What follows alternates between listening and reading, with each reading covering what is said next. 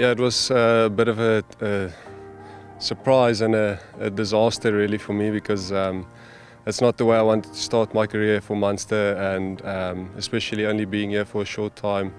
And with COVID not really getting to know everyone, I sort of wanted to build up the respect of the team and my teammates, and obviously going off after 5 or 7 minutes is not the perfect way to do that, you know. But in saying that, everyone has been very supportive. Yeah, I must say everyone has made it a little bit easier.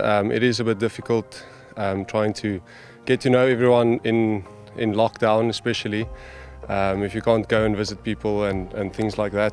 So it's a little bit difficult to get to know everyone, but luckily around here everyone is very friendly and very welcoming, so it's actually okay for me. I don't know, I think it's more of a bit more of a struggle for my wife, but she's enrolled in online studies as well, so at least she's also getting to know people with that.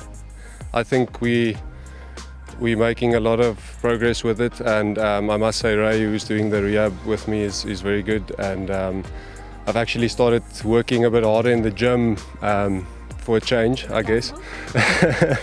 I'm not a big fan of the gym, to be honest, so yeah, this is a good time for me to improve a bit on my gym work, and I must say the guys have got me up to a good program, and they have me working really hard in the gym, so it's good for a change, being excited to go to a gym session.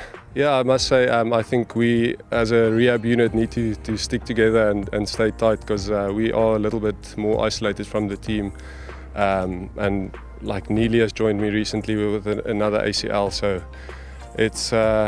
it's never nice to see someone else get injured as well, but it is at least good having some company in the gym.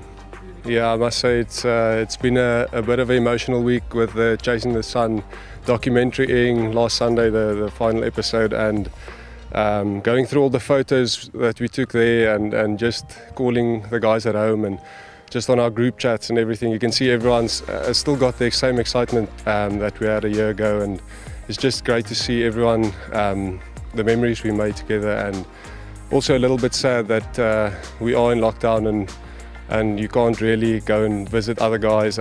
Like for instance myself and Dukes would have loved to have a braai. I don't know if the weather would have allowed it, but yeah. But I mean, it's nice being here, but it's not nice being without the team on this specific day or this week. But yeah, you know, it's one of the sacrifices, yeah.